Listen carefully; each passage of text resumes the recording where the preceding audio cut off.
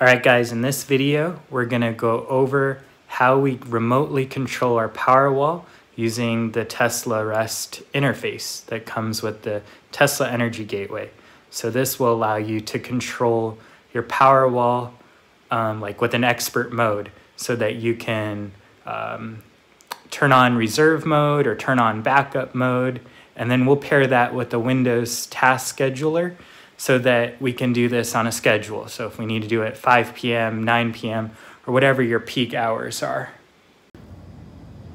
So the reason I wanted to do this video today is because this week in the Facebook group, there were at least 2 posts that said something along the lines of, my Powerwall is not charging when I expect it to, I'm on a time of use plan, it's the off-peak time, and my Powerwall is discharging.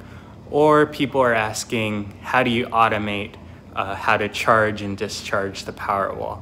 So I think this is probably one of the most common problems people encounter, and it's not really something that people research when they buy a Powerwall. They just think, okay, I'm gonna get the Powerwalls, I'm gonna get on a time of use plan, I'm just gonna schedule my peaks and off peaks, and little do they know the Powerwalls aren't extremely good at doing, like, say, multiple peaks. Like if you have a 5 a.m. To 9 a.m. plus a 5 p.m. and 9 p.m., then the current software doesn't support it.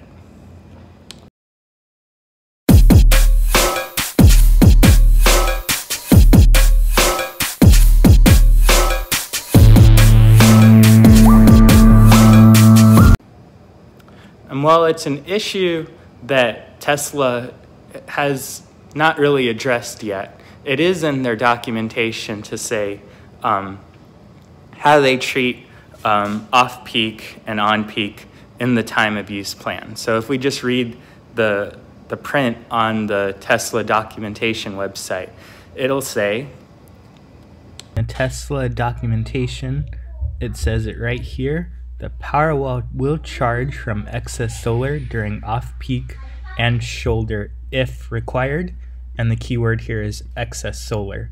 So those who have excess solar means the amount of energy from your house is kind of low, and that the solar is exceeding that amount of energy.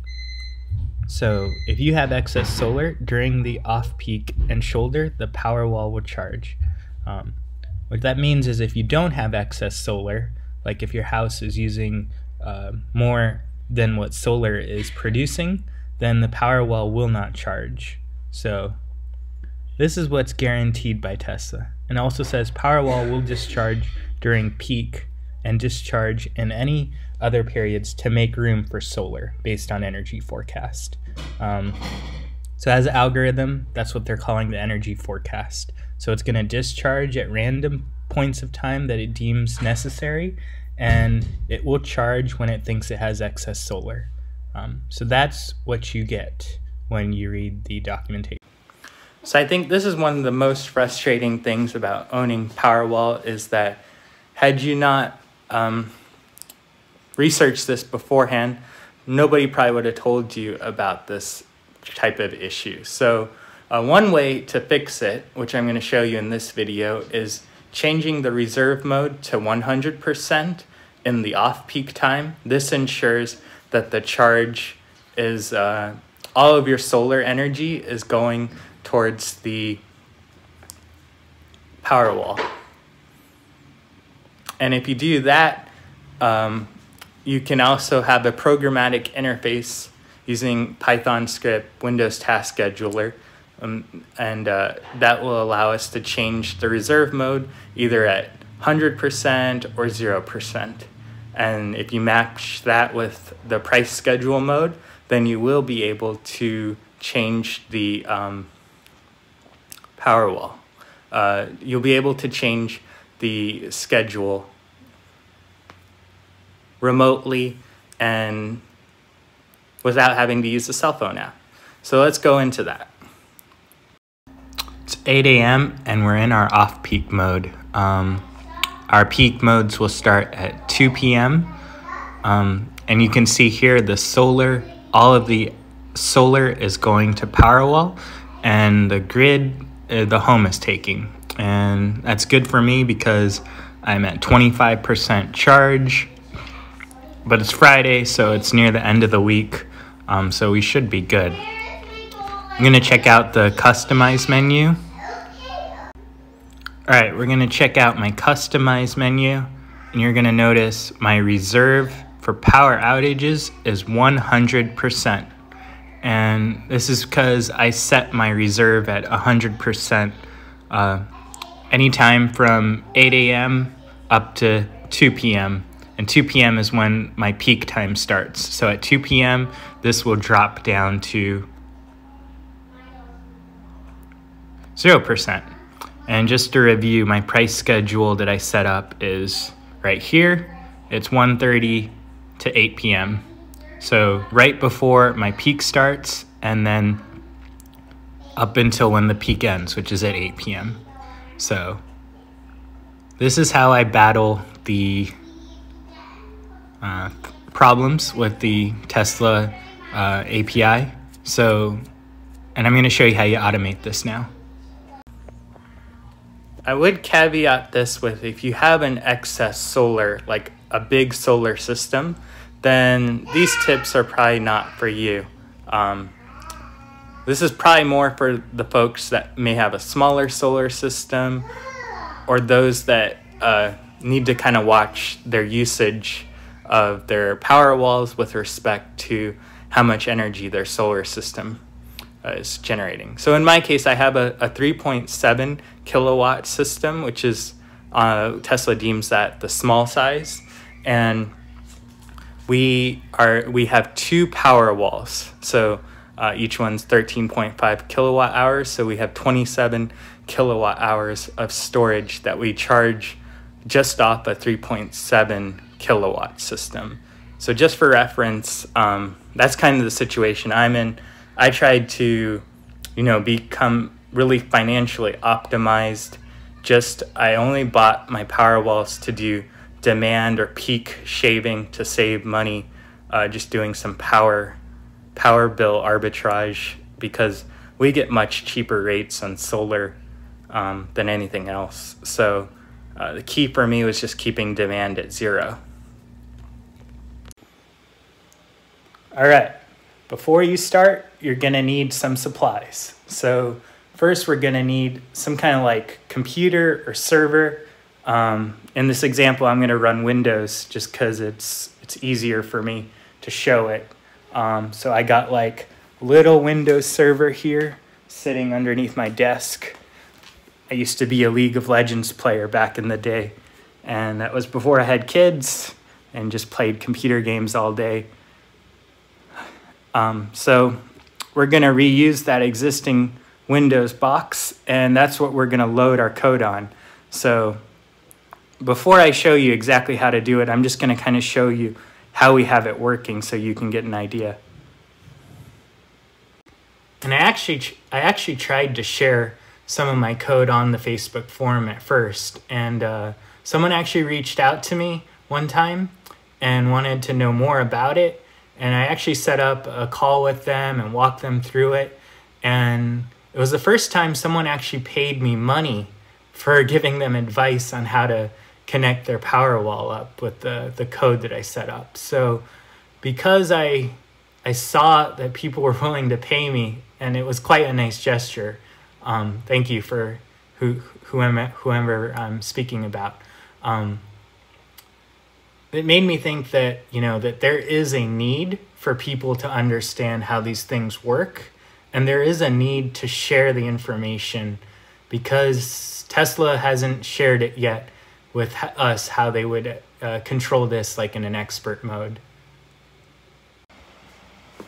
All right, guys, we're going to start here. So first thing we want to do is connect to our Wi-Fi network of our Tesla Energy Gateway. So what you're going to do is look in your Wi-Fi networks, and we're going to look for the one that says TEG, Tesla Energy Gateway, dash, and then there will be 3 characters which correspond to your serial numbers of your gateway. So let's find that and let's push connect. All right, guys, at least for me, I have to be located closer to the Powerwall gateway. So I actually moved my laptop here, located a little bit physically closer to the Powerwall gateway. So now I actually see the Wi-Fi network. So right here, I'm looking at my Wi-Fi network. I see the TEG 54B, so I'm gonna click on it. I clicked the wrong one, okay. We're gonna click on TEG 54B,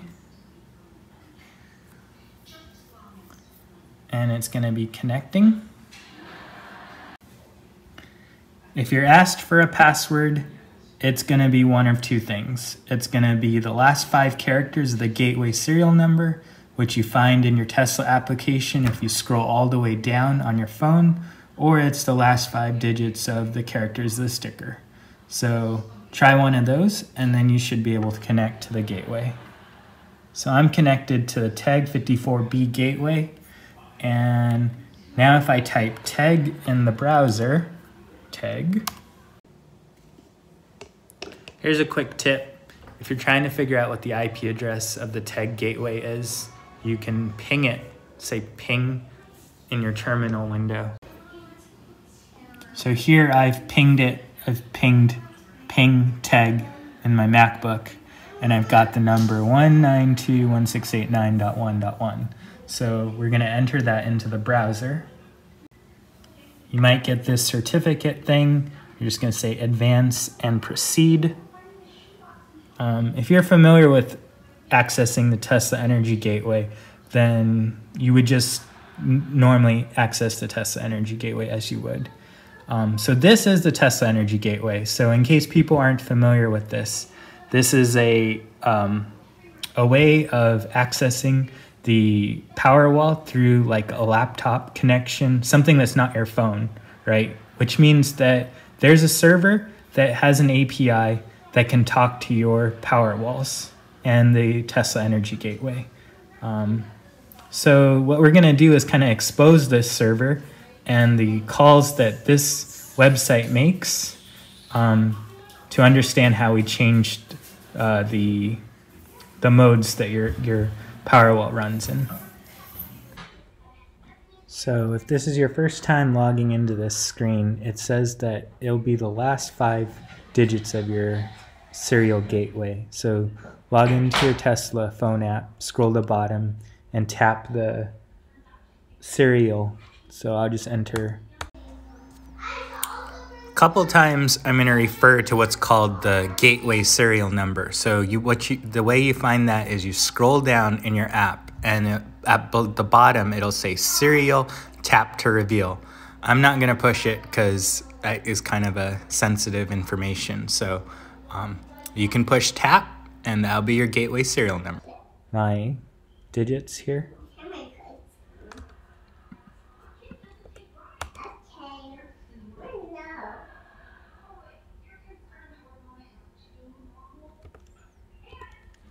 It's the last 5 digits, or last 5 characters of the password. And then once you enter, what we're going to want to make sure is that we have a Wi-Fi connection. So I've already configured mine. So, and the reason we need to do this is that we need to be on a network that your Windows server that you're about to configure can access. So for me, I've already got my Wi-Fi configured, so I'm good here. But if you don't have the Wi-Fi configured here, go ahead and configure the Wi-Fi. I want to take the IP address of where it says for Wi-Fi, because this is what the IP address that we can access our server on our Wi-Fi network. So I'm going to switch back to my cloud network. So previously I was on the TEG network. So I'm going to switch back to the cloud one. So we're going to take that IP address that we got for our Tesla Energy Gateway. We're going to ensure we're on the Wi-Fi network. That's our home Wi-Fi network, whatever that is that you use in your house. We're going to connect to that IP address. You're going to want to notate what this IP address is. So save it away, because this is how you're going to communicate to your Tesla Energy Gateway. Now we're going to get And I'm just going to throw up warning signs because a lot of people are going to say that you're going to void your warranty and all kinds of stuff, and I'm not going to take any responsibility for it. But just fair warning that this is probably where we get into the advanced mode of things. So, but for those that want to be hackers, like myself and others that are willing to learn, let's proceed. So we'll hit login, and it's going to ask you for an installer password. We're going to say we forgot our password because we don't know our installer's password.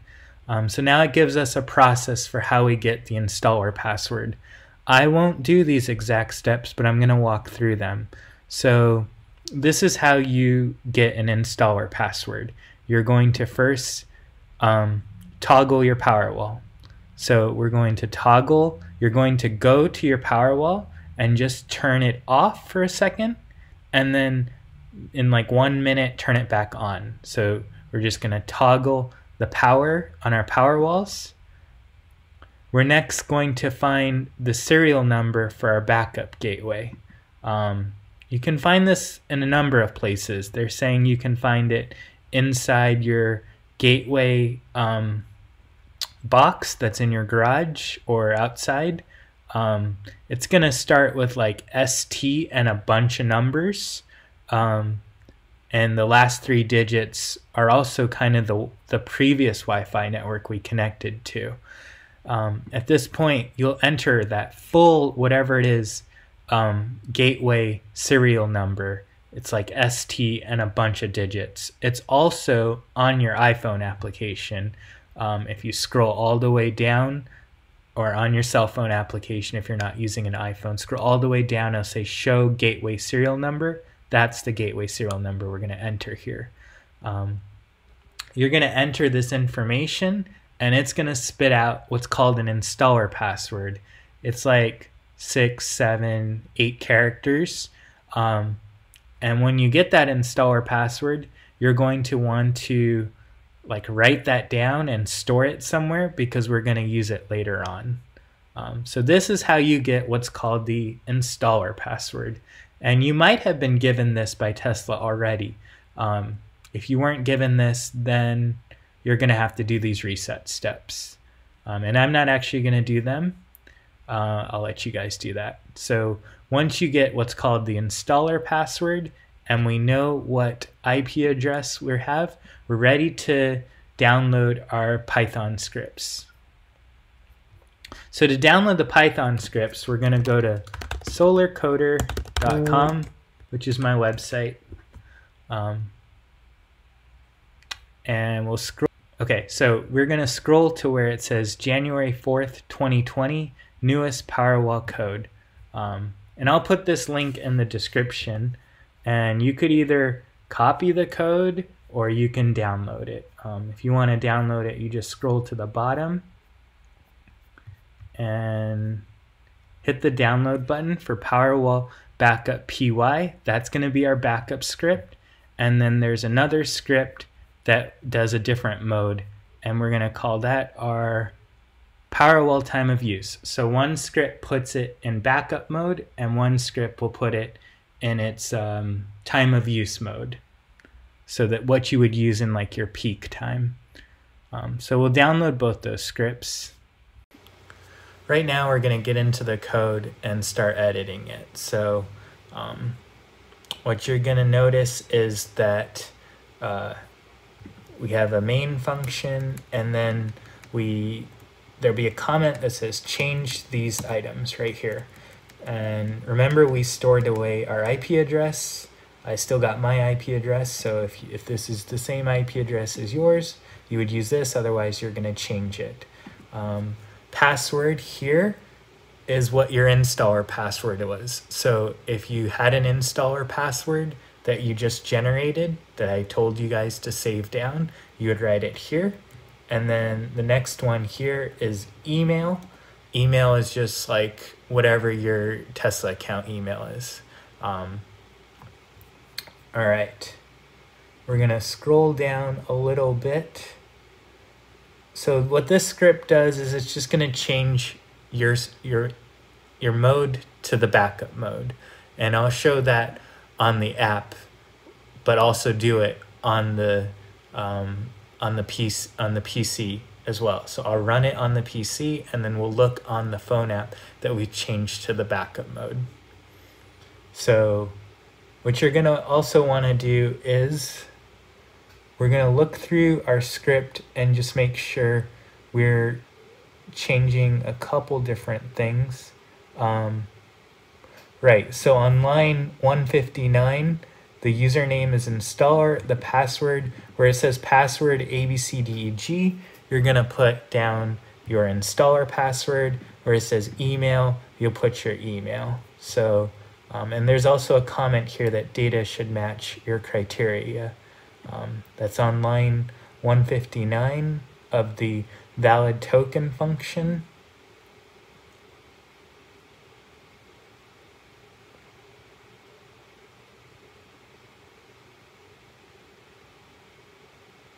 And I'm just checking really quick to make sure.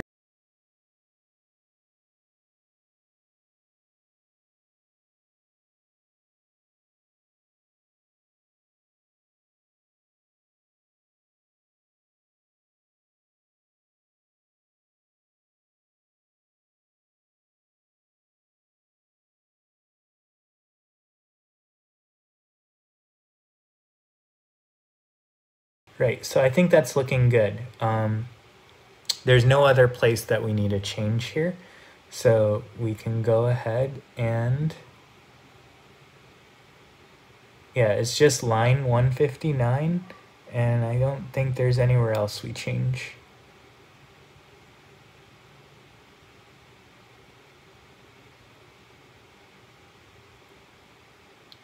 So I'm gonna go ahead, make the code changes, and enter my installer password, as well as my IP address, and then we're gonna run this code. I'm about to run my Python script that I've prepared. So we're gonna run Python Powerwall backup py, also checking my phone. So I'm gonna run Powerwall backup py, which is the script that I've modified with those.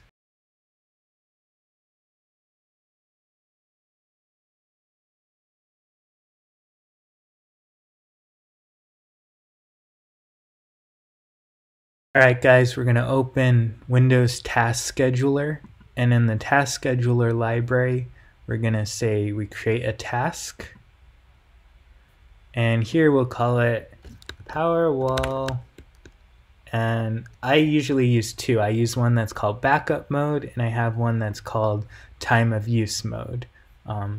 So we'll call it Powerwall time of use mode, if that was the script, but in this case we'll just do the backup mode. And then here we're gonna want to select run with the highest privileges and make sure configure for this, and we can run whether the user's logged in or not. And then in triggers is where you'll define your schedule. So whether you want to do this weekly or daily or whatever it is, you'll define some cadence. So you'll say, I want this to run, say my time of use plan is at 5 a.m. So I'll just run 5 a.m. here, and then I want it to run, on weekdays. So maybe that's Monday, Tuesday, Wednesday, Thursday, Friday. Great. So now I know that this backup mode, I'm going to go at 0. I'm going to go to backup reserve mode to be at 100% at 5 a.m. for example. So I'll say OK. And so that's my triggers. And then if you want it to run additional times, you can define new triggers and then keep on going. So if you want like one that runs at 9 a.m., you'd keep doing that. So we'll come to actions, and here for actions we'll say new, and then we're going to type to be PowerShell. It's just capital P and then capital S for shell. So PowerShell, one word, and then the arguments here will be Python space and then The next argument should be your Python script. And it should be the full path. You can ignore this other output here. This is just if you want to have a log file every time this thing executes. And then,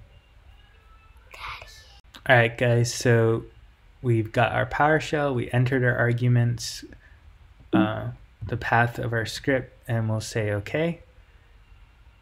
For now, I'll just say cancel and then cancel. And then you should notice you have a new task, whatever it is, Powerwall backup mode.